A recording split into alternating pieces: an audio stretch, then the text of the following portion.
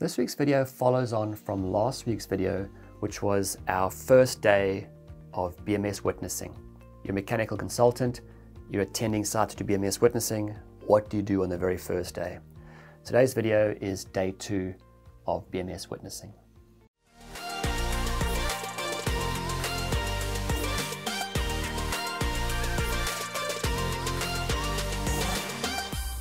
Now, hopefully, the second session has been arranged for 2 weeks after the first session. So there's been time for things to progress further, and the BMS companies had more time. If the second day is scheduled to be 2 days or 3 days after the first day when nothing was ready, it means that the builder is either very desperate or under a lot of pressure to get the BMS signed off. Perhaps they're running late and there's a potential for financial penalties or whatever it is. It's important for you to take a breath and have a discussion with the builder and say to them, look, at session number 2, we really have to get into control strategy witnessing, going through chillers and boilers and air handling units. And to do that, we need the building to have progressed to a point that everything is in auto. We need to have all the heating, cooling valves in auto, all the dampers in auto, all the VAVs in auto. Otherwise, we're just going to be sort of wasting our time. So try and be polite, but be firm in that discussion, because you do not want to be sitting at your desk,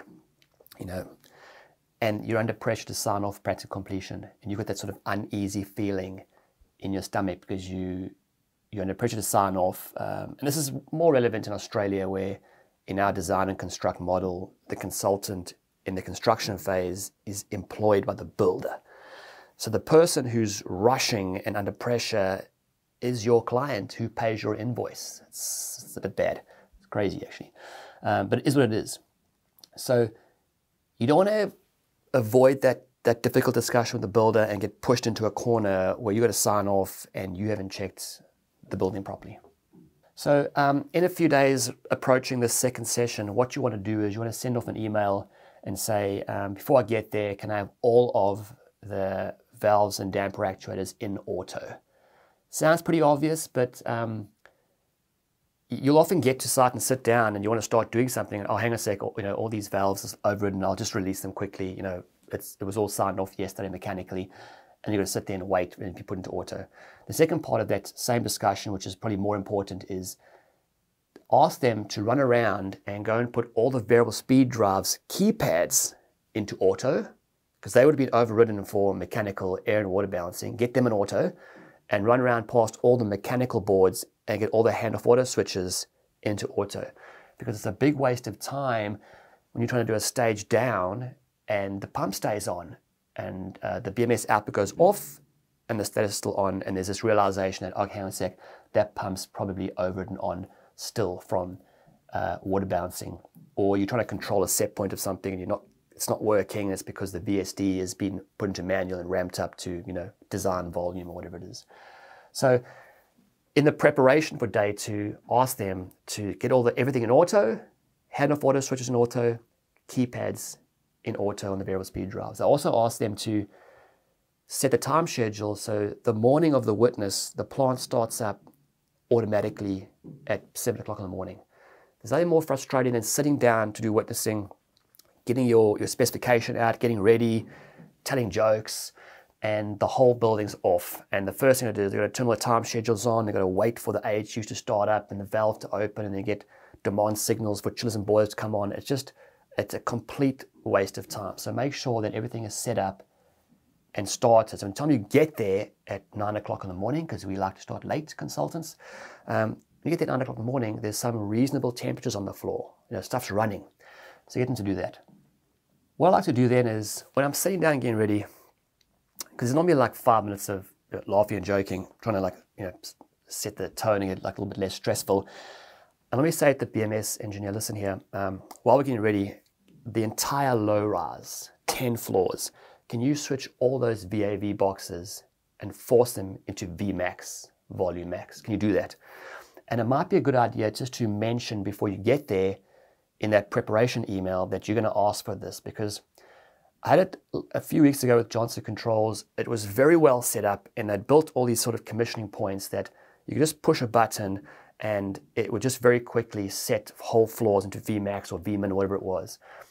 Some BMS systems also can do wildcard searches for points and then group a lot of points and override them. It's really easy. But some BMS systems, if they haven't thought through in advance that sort of commissioning plan, those commissioning functions, it could almost become impractical. They might say to you, well, actually to do that, I've got to go to every single VAV box individually and override the temperature set point to be 12 degrees Celsius, and then wait for the box to change over into full cooling and to drive open. I think an hour to do that, or 2 hours to do that, every single box, 10 floors. So I sort of might prep them on that. But so what will happen is, as we're getting ready, set the low rise to Vmax, all the VAVs drive to Vmax. Now, why I'm doing this is, when you do that, and all the VAVs go towards Vmax, the duct pressure drops, and the air handling unit supply fans start to speed up. And sometimes you'll start resetting the supply pressure set point up, if you do that in your country, up towards the design value. While it's happening, the supply fan speeding up, the return fan speeding up, it's automatically changing into full cooling at that mode, without the actual cooling, but volume-wise. And then I say to them, can you also set the highest CO2 sensor to 1,000 parts per million?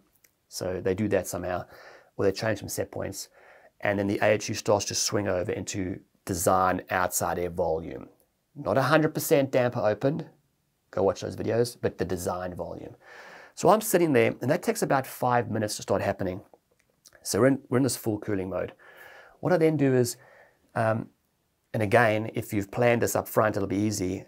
You tell the mechanical contractor that the first thing I want to check is, I want to check a few calibrations of some of the air handling units outside air volume sensors. So when the whole low rise of 10 floors goes to Vmax, you might have 6 air handling units doing the low rise, the 4 perimeter AHUs and the 2 internals. So in that plant room on the low rise, there'll be 6 air handling units, supply fan speeding up, return fan speeding up, design outside air volume. So the mechanical guy walks up there and goes up there and he gets his pitot tube, he takes a grid reading. And on BMS it says 1,000 liters per second, his says 980 liters per second. That's good. Why it's important is, if you don't plan that and you think about that on the day, and the builder phones up the mechanical commissioning guy, where are you? I'm in basement 3 doing some fakers. Can you get up to the low rise AHU plant room? That's a problem.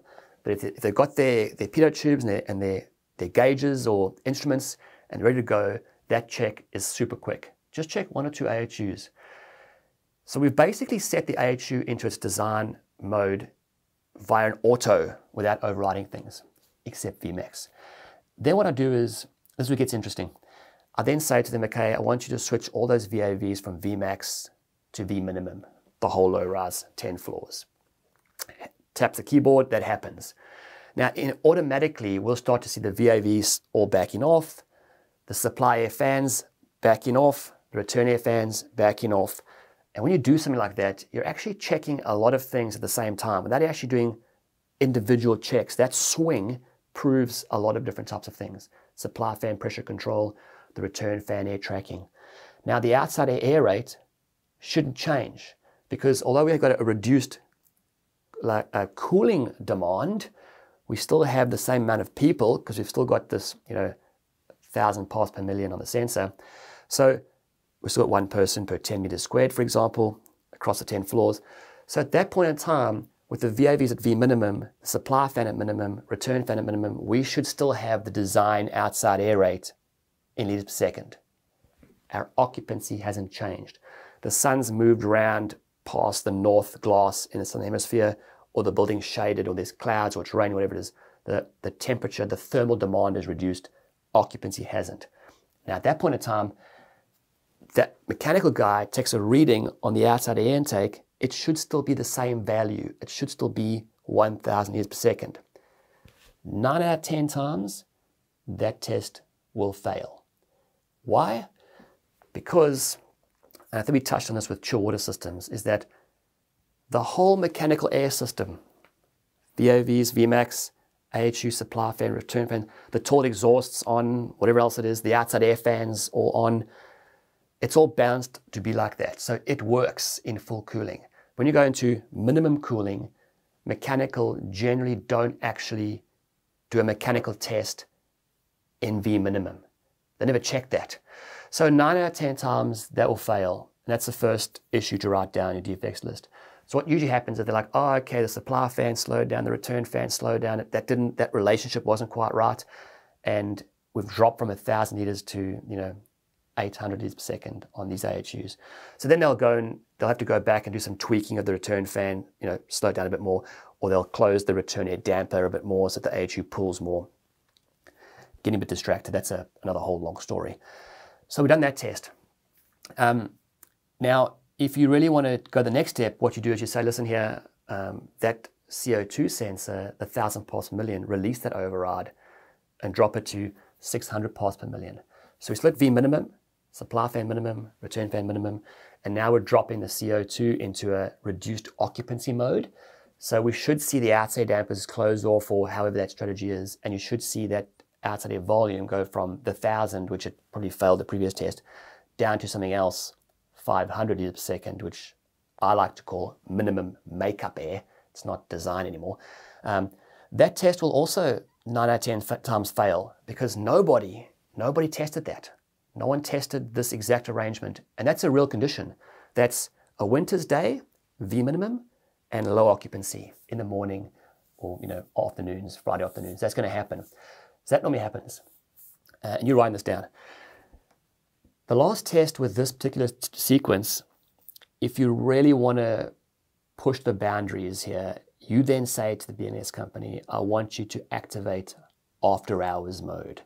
This is the mode where it's Saturday, one floor out of the 10 low rise is occupied for 4 hours, after hours mode. So they activate after hours mode, and 9 of the other floors, the supply and return shut-off dampers close off. Shh, just the one floor's open. When that happens, the duct pressure goes up, of course. The AHU supply fan slows down to its absolute minimum. The return fan slows down to its absolute minimum.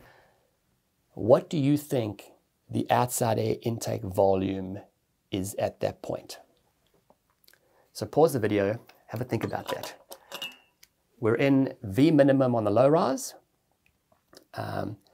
We've got low occupancy, we've got 600 parts per million of CO2, and we're in after hours mode. There's only one floor going. What is the outside air volume?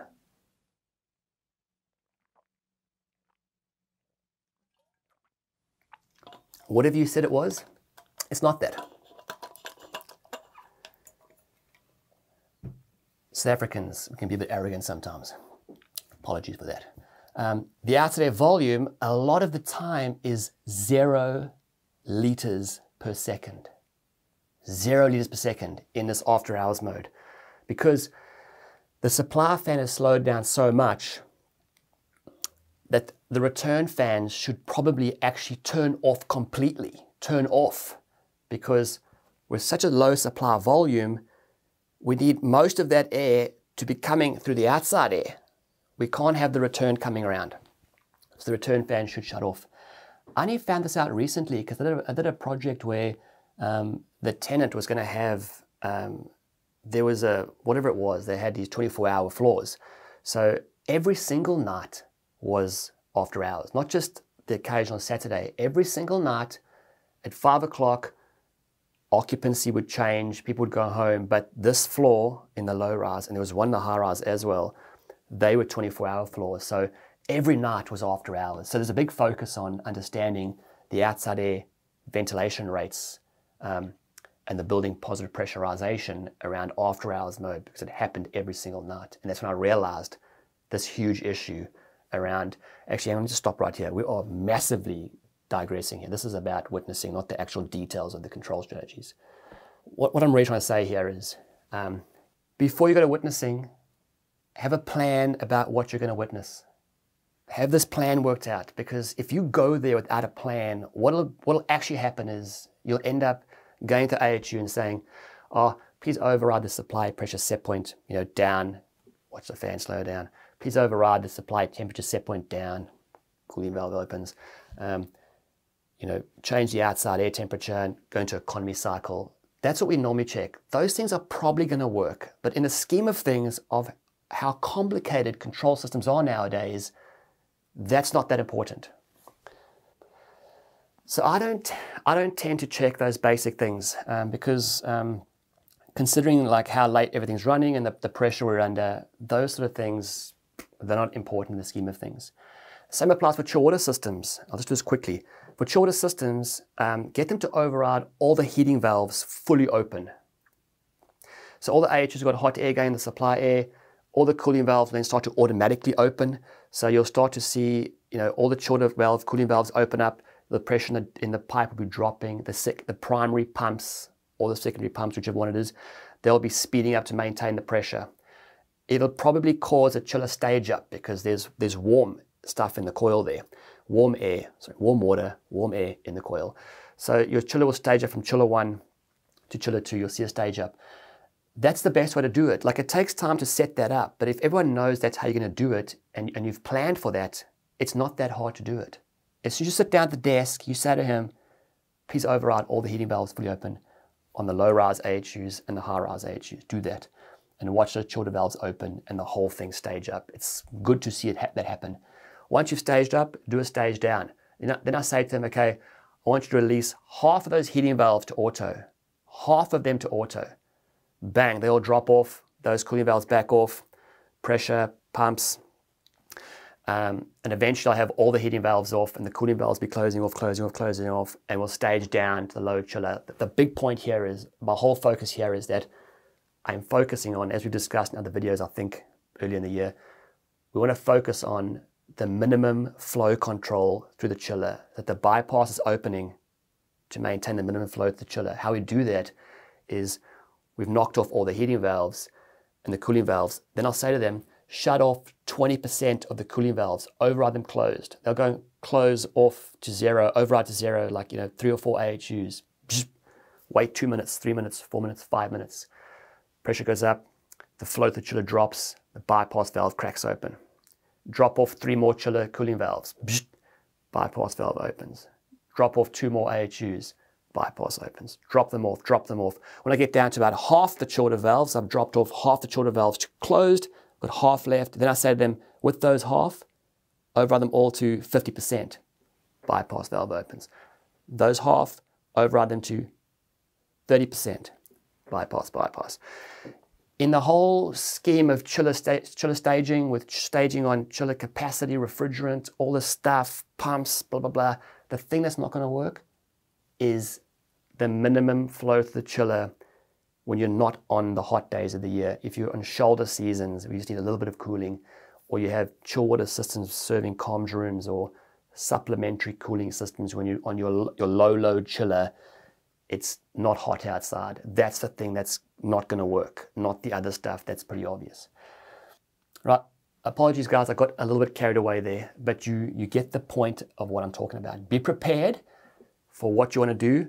Let them know what you're going to do so they can be prepared, and do a full swing test. Full swing test. Don't check little dumb things because they will probably work and they're not important. So if you've got some ideas from that, please like and subscribe. This was day 2, control strategy testing. Next week is day 3. I've checked my notes what that is. Have a good week and I will see you then.